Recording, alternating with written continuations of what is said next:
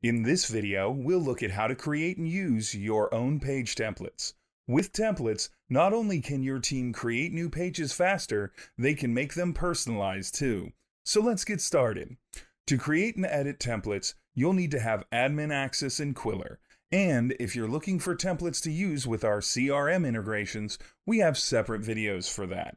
Let's start by checking out Qwilr's library of ready-made templates. I'll click the Create New button on the dashboard and choose From Template. That puts us in the template library.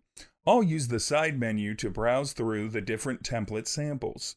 When I find one that I want to use, I'll click the Create Page button. Now I have a new page that's copied from the template. I'll change its title and start making edits. But let's transform this page into a template. You can add your own templates to the library at any time. Here's a new sales proposal that I created. I want to make that into a template that my whole team can use. So I'll click the Create Template button. And now it's a template.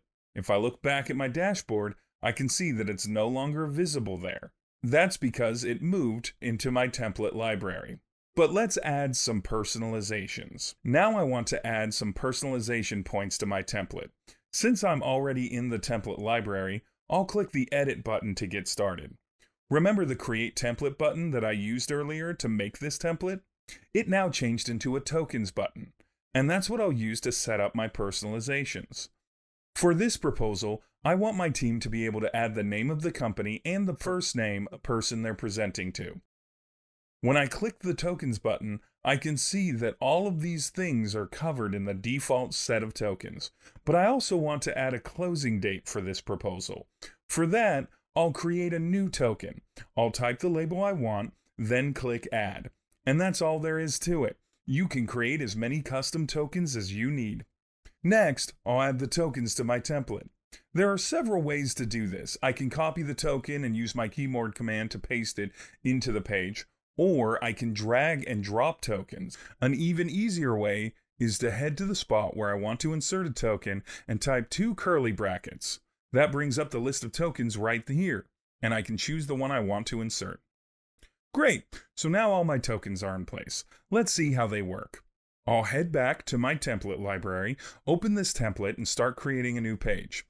And now I'll see a form with a field for each one of my tokens. My team member will just need to enter in the buyer's details, add that expiration date, and that completes the personalization. But what if I want to turn this template back into a page? You can also take templates out of your library. For example, here's a template that someone on my team created by accident. I want to turn it back into a regular Qwilr page. I'll open up the template for editing, and that gives me access to the Remove from Templates option. Clicking that will turn the template into a page and move it back to my dashboard. Lastly, let's talk about template permissions. Sometimes you'll have a template that you only want certain team members to use. Let's open this template for editing again so we can set some user permissions. I'll click the Collaborate icon, then I'll choose the users who can access this template. Keep in mind that anyone who's a Qwilr admin will always be able to access it. And that's everything you need to know to start using Qwilr templates. If you have any questions or suggestions, be sure to reach out to us at help@qwilr.com or via the Help button in your account.